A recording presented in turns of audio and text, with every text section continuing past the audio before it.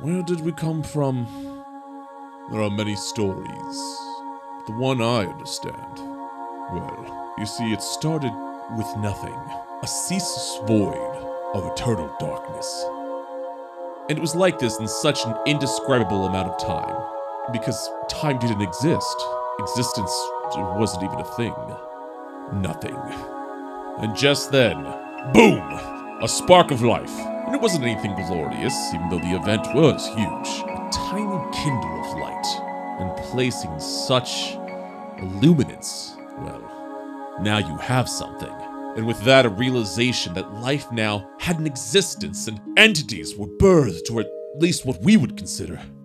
Two, in fact, the endless void, simply called void. And the light, the radiance, she was called Div.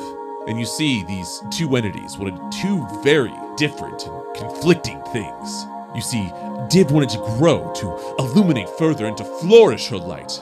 She wanted to be, well, she wanted to be. And the void, he didn't appreciate this.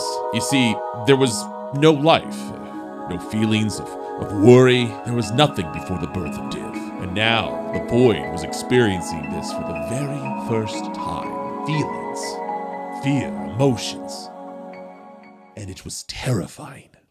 The void did its best to keep Div illuminating further than she already did. However, with such a argument of ideas, this caused an eternal conflict. You see, one seeks life, and the other wants to return to an absolution of nothingness. This clash lasted until, boom! Div separated herself from the eternal void, and with that very action, life began to flourish through this non-existence. And that brought us here, to our home, to Io.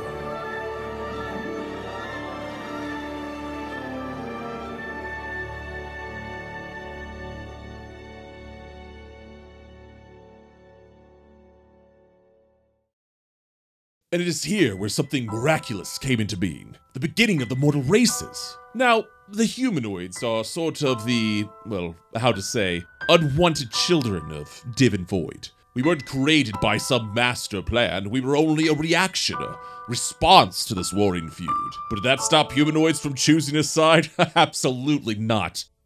With heroes on both sides, they started many battles, huge wars, that some say almost doomed the entire humanoid race. Some, well, weren't happy with this. I mean, a constant struggle to appease these parent gods that don't quite care for us to begin with. And the humanoids, simple actions weren't possible. No, they had to shake and shatter the very foundation.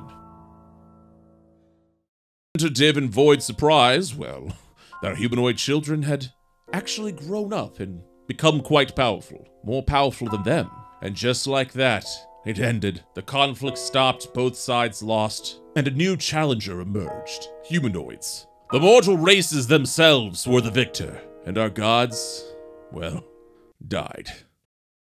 Now, that was 500 years ago, and I don't think Io would have survived, but here we are, flourishing through the sheer power of the mortal races. And the very mortal beings who slayed Div and Void became known as the God Slayers, and they've said to have ascended to another glorious life. And foolishly enough, the mortal races have begun to worship them today. I guess humanity never really changes. But we know so little of what exactly is out there. What delightful wonders and terrifying threats still exist in the great astral realm? Now that is the real conflict.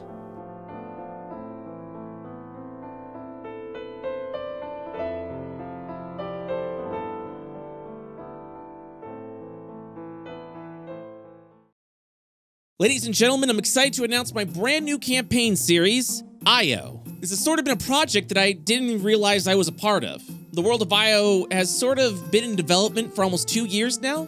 It started as an offline campaign amongst friends, and the only thing that was there was the fact that there were two separate groups playing 2 different campaigns on the same timeline in the same continent. And what was fun was both of these groups were sort of influencing the events of the other group, which led to some fun stories. I mean, sure, there was a friendly rivalry here and there, but the story and the world that began to develop around my friends' actions were amazing. And honestly, something I held dear in the world of Dungeons and Dragons, a world constantly evolving by the player's decision. And that's what IO is. It's using the same principle. Campaigns will take place all over this growing planet. And while the groups may or may not ever meet, their actions will have serious consequences on the planet as a whole, hopefully allowing the creation of new campaigns as this world continues to be created through a series of stories, battles, and legends, all of which are influenced by the players. You know, the God Slayers that was brought up in the story,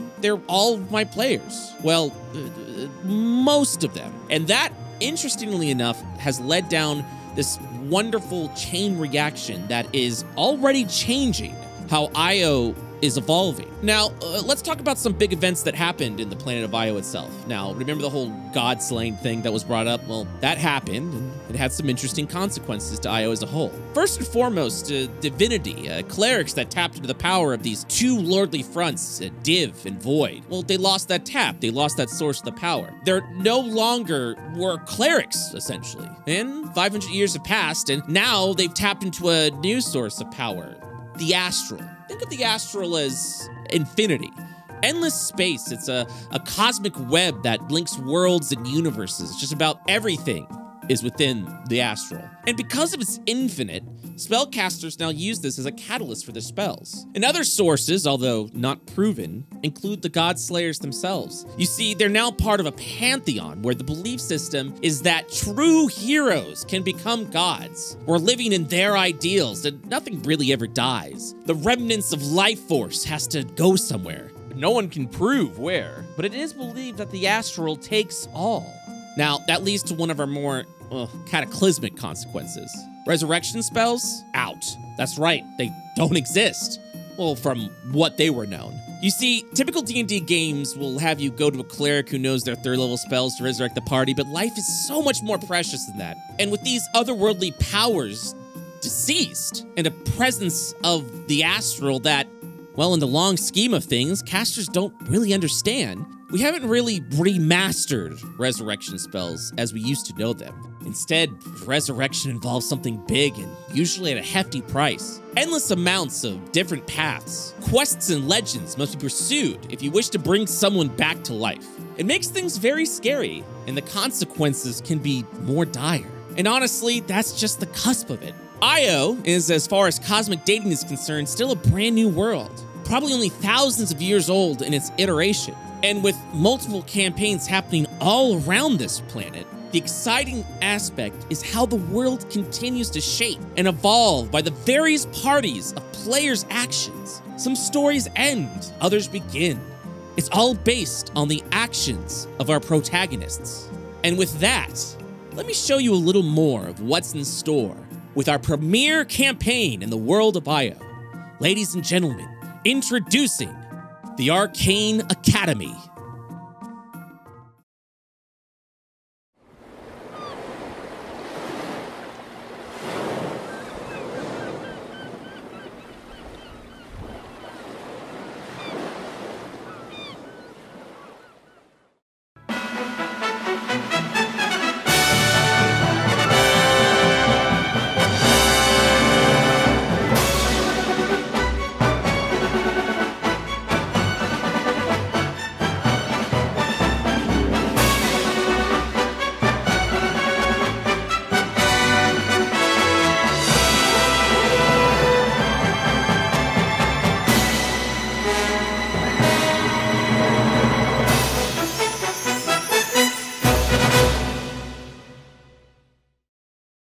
The Arcane Academy takes place on Western Ishtar, a sort of isolated region that has been investing heavily in its military, as well as its magical school up in the Ishtar Mountains, known as Exodus Academy.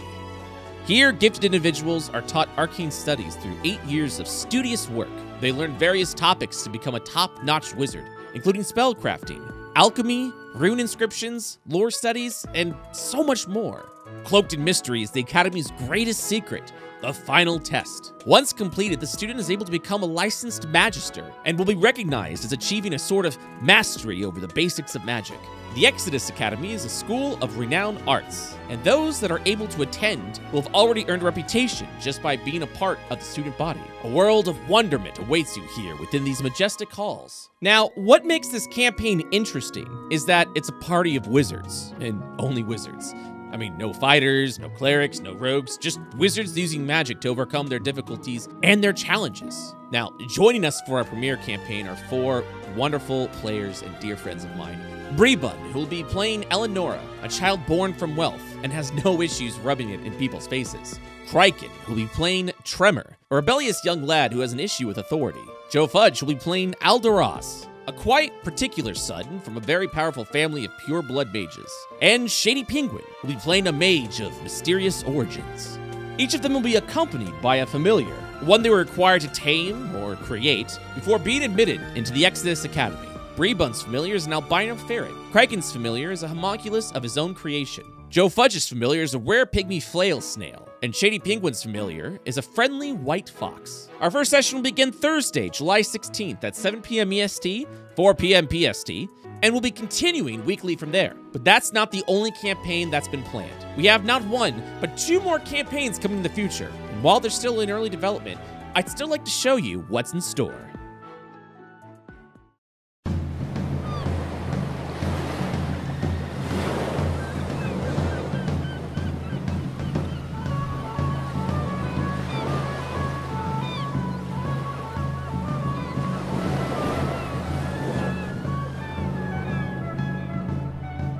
The Misadventures, The Misdemeanor is a pirate-themed campaign where our players will be sailing all over Io's oceans, known as the Great Journey.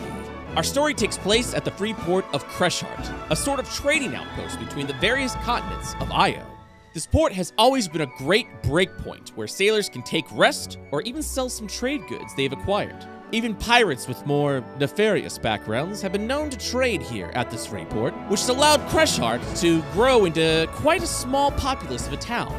Here, an old pirate known as Captain Armstrong resides seeking adventure and hoping to recapture glory from his youth. Fortunately, he is still able to sail on his, more than used age ship, the Misdemeanor, and with many stories shared at Kreshart's Tavern, the Telltale Inn, he and his crew may once again have a chance to go on a real journey. Joining her on her maiden voyage includes wonderful personalities such as Dodger, Super Shiggy, and Dookie Shed, who'll be playing Captain Armstrong. I'm still in talks with several people for a 4th spot, but once it's been finalized, I shall come back to you with another announcement. Currently hoping the Misdemeanor will sail off at the end of July, but stay tuned to this channel for a guaranteed date announcement. And finally, our 3rd campaign.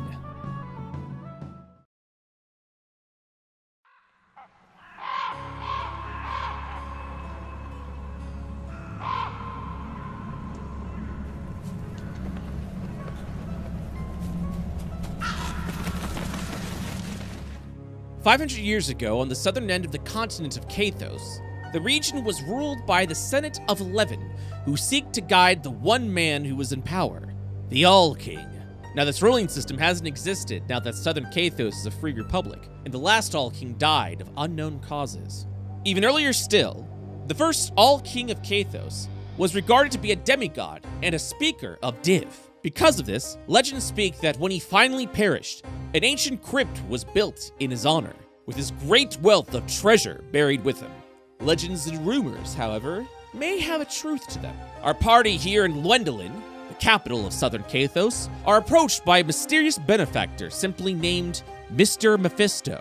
The enigmatic man has been seeking a group of talented individuals to exhume and find the tome of the first All-King, seeking only one artifact, the Ruby Eye Scepter. His payment is simple. Keep the treasures you find in the crypt, but simply bring back the scepter for him.